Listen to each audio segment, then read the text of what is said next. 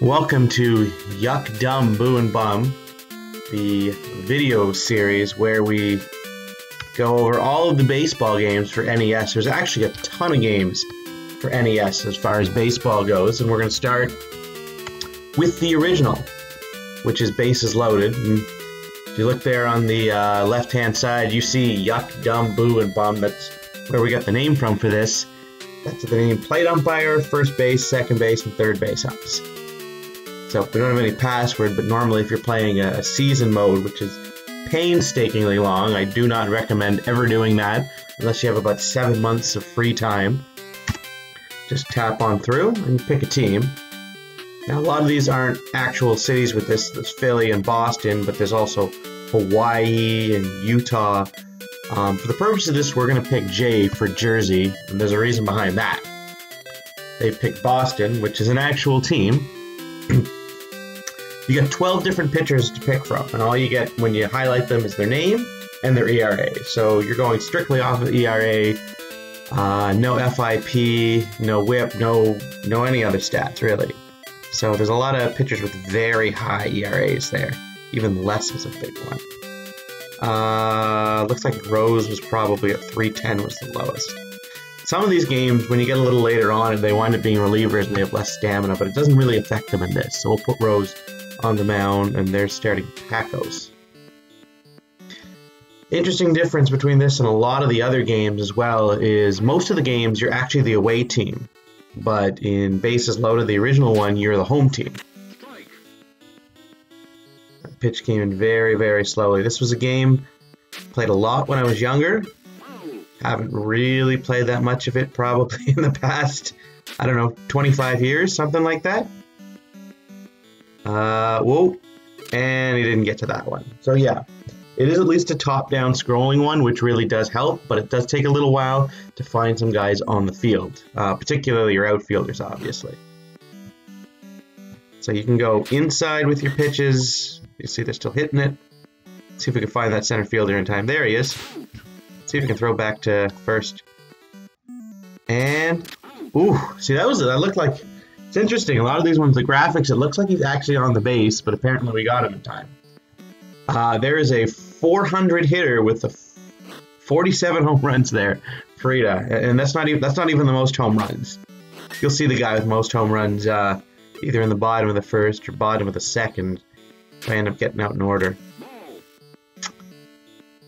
Should be in the first. So yeah, as I said, you can go up, down, left, and right. You really got to hold it though to kind of get that ball to drift. You saw kind of that upshoot pitch, which I don't think is physically possible. At least not in hardball. It would be in softball. And that's usually one of your best bets. So there you go. Ryder appears to be your leadoff batter.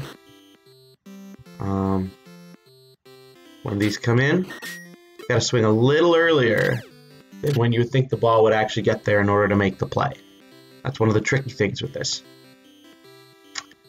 So let's see, Becker's the next guy. They all have different stances. It does actually affect them. There's a handful of different stances in the game as to how they swing the bat. A guy like this is going to have a little more trouble hitting an inside pitch because you can see how far out his bat is. That ball looked like it was outside, and then that just came across the screen, so you can get some real movement on it. It's very hard to track these sometimes.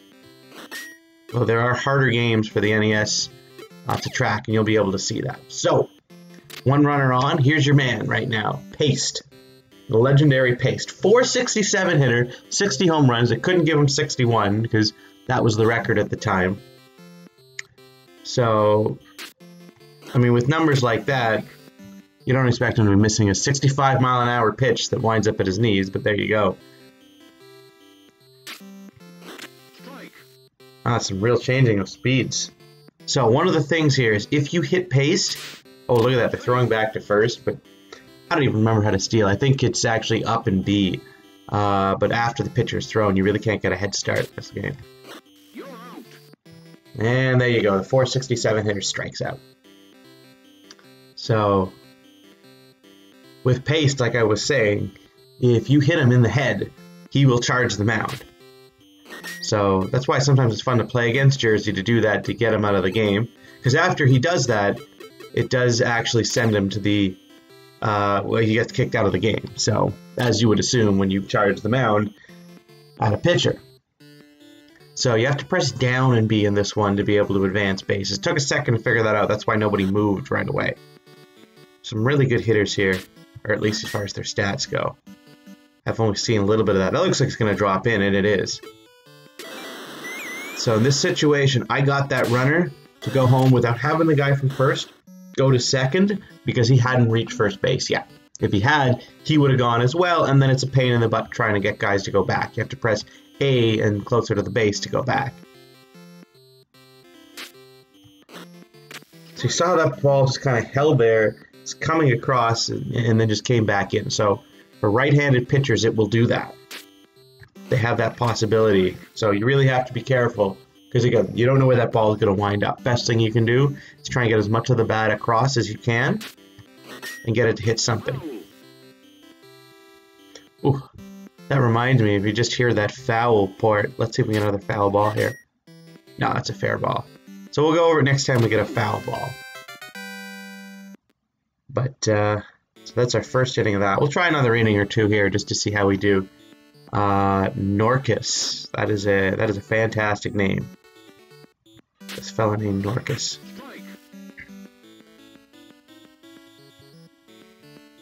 Let's see. See, now that time I actually pressed both. One time I pressed to the left, one time I pressed to the right. Didn't really do anything. You have to really hold and press that button. I'm really holding and pressing to the right. And that was a strike, I guess. Good catch by my catcher, which they shouldn't really miss the ball in this, which is also weird because you will see they don't have a arm attached to that glove. So that glove just goes over there. Now I'll send it the other way. And the glove will just go on its own. Also, that was a borderline strike. Let's try that pitch again. I'm pressing down and to the right as far as I can go. And apparently these are still winding up in the zone. I don't blame him for swinging. So, no, obviously not a lot of memory in these games, so, you know, you don't have a lot of other sounds, certainly a lot of other words, but you do hear the strike and out and foul, and particularly the foul sounds like Ronald Reagan. So I'll shut up next time I get a pitch in there, and we'll see if you can actually hear that voice. It sounds like Reagan. It's, all I hear is from Family Guy, the Reagan smash. Speaking of smash, that one's going to get out. It's a good chance to see the home run graphic. And the pitcher cannot believe it. And he's crushed that he gave up a home run in the second inning.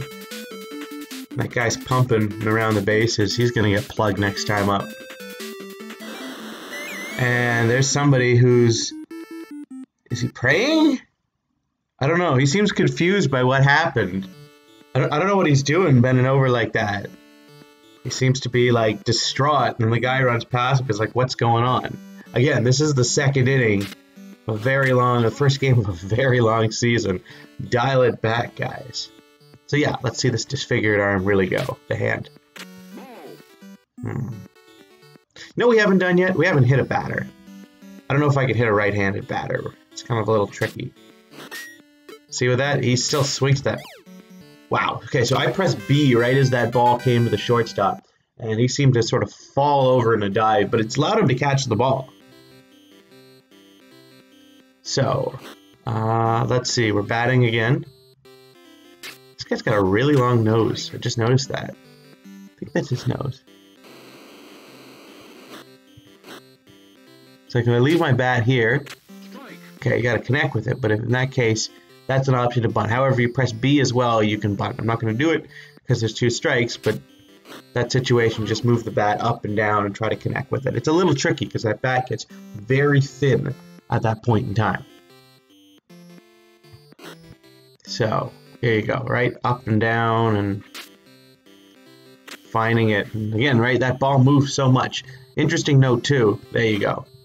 When you do that, you could really, in theory, bunt it anywhere. But it's the check swing that's really dangerous. I don't know how that guy didn't get to that shortstop, didn't get to that ball. Anyways, our pitcher's up, so I'm going to pinch hit for him, just so we can get up to this graphic here. And there you go. So now here you got your list of pinch hitters. You have a crazy number of pinch hitters, by the way. I don't see how you're dressing 18 position players here. You only put 8 on the field, but there you go. So let's go through the list. Romeo, Yeller, Sens, Gillis, Cooper, Goro, Berra, well, that could be a good name or a bad one, Mandy, Otis, and Vogel. Alright, Otis is good, Berra is good, Romeo is definitely the best. Let's see Romeo bat. Watch what happens here. Ah, look at that, I've got my bat, now I'm happy. Yes, there it is, right in my hands. Well, he's a lefty, so I guess we're playing the percentages. Although I really don't know what way my pitcher threw. Let's see what we get here. One of the things with this game, though, this is why we're only going to play a few innings, is it is a very long game. I mean, take a look. We've got 1 out in the bottom of the second right now. I don't know how long this has been, but it's definitely been a while. So, in later instances of this game, they start going a lot faster. Like bases loaded 3, you can play a game of that in under 15 minutes. This one usually takes 45 minutes. By the way, you take a look there, that first baseman fired the ball to the second baseman right away. They didn't credit him with the out at first. You have to hold on to that ball, or you just toss it. If you toss it right past it too quickly, it won't register the out. So anyways, we got to come up with a new pitcher for at least 1 at bat here. Ooh, there's a guy named Raccoon. Okay, we got to go with the Raccoon for this one. And against Tyler the catcher. All right. See, again, now that he's a left-handed pitcher, and you don't know this before, by the way, but now that he's a left-handed pitcher, you can see how the mound's on the other side now. So, again, we're going to try to hit the guy, but this is not very easy to do, especially when he keeps swinging at these inside pitches.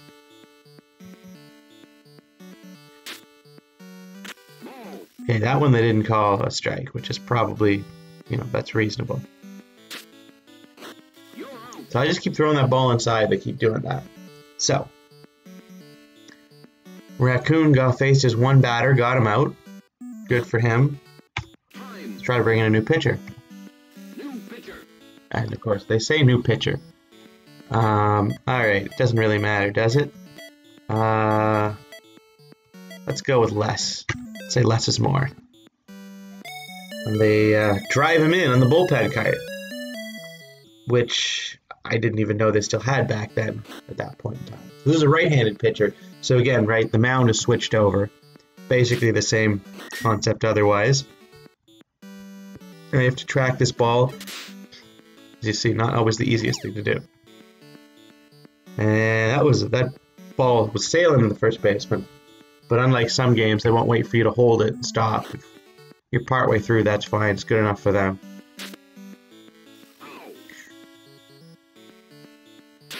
He says, ow, as you can see. So yeah, right-handed pitchers can hit lefties a lot better than lefties can hit righties.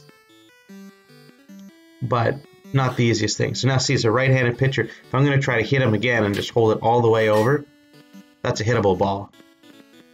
The fielders couldn't decide who was going to go get it, so nobody's going to get it. So you just press A to throw it. He will just throw to essentially what would be the cutoff man. Now here, okay, kind of caught the tail end of that there. If you throw to your own bag, the guy just sort of releases the ball, does kind of a Michael Jackson move, and then catches it. Not really a recommended idea, but, there you go. So the way this guy is leaned over, I threw that ball, I would have hit him probably anywhere else but on his butt, based on where he was. So we're really going to hold down the down button this time as we throw. And again, can't hit him so well. So let's try up and to the right. See if we can get him here. Ooh, got him right in the face. So we haven't gotten anybody to charge the mound yet, but we'll give it maybe one more try, and then we're going to say that's it. Although the bases are loaded, maybe we shouldn't be doing that in theory. All right, Norcus is the batter. Good old Norcus. Ooh! Got him inside. You can sort of hear a noise there. And, Yeah, the game doesn't do very well when you do this too often, so let's just try to get another out. But this game, I believe this was actually the first baseball game that I had for my NES. I distinctly remember playing it. I think it was about 6 years old, maybe 7, but probably 6 years old as a kid. And my brother had, I think, jumped and slipped in the shower. He was like 3 at the time. He needed to get stitches in the back of his head. So my mom took him to the hospital, and my uncle came over to watch me. And, you know, there was no bedtime at that point. This was in the evening, by the way, but like, it's like 9:30, 10 o'clock. I was 6 years old, and he was okay with me just staying up pretty much till my mom got home. So he was sitting on the couch, and I was sitting in front of the TV playing Bases Loaded. So, good memories of this game. Maybe not for my brother, but for me, there is. So I had a number of these games that we will be going through. A couple of them I just rented a handful of times. Some of them I've never seen before, so this is going to be my first chance to see them as well. And we'll see how they go. We'll kind of experience them as we go through. Some of the real classics, popular games, Base Wars, RBI Baseball, and then some random stuff, Bad News Baseball. I gotta look at the other ones to tell you, to be honest with you. There's some interesting ones. There's a Tecmo game for baseball, which I actually didn't remember. Remember there being a hockey one, which was awful. Football, which is, you know, the classic. I think there's a basketball one too. Baseball, I did not know, so we'll get a chance to see all that. Let's take one more at bat here with Paste before we call it a day. The legend himself, 467, 60 home runs, no RBIs, but I'm sure he has a lot of them. As Reagan calls that foul ball. He's only hitting it backwards, so that's not going very well. Struck out his last time too, so that wasn't very good either. There we go. Wow, look at that bounce on that one. You're gonna release like that, though, it's no problem. Alright, well, hope you enjoyed it, and we'll have another one up for you real soon.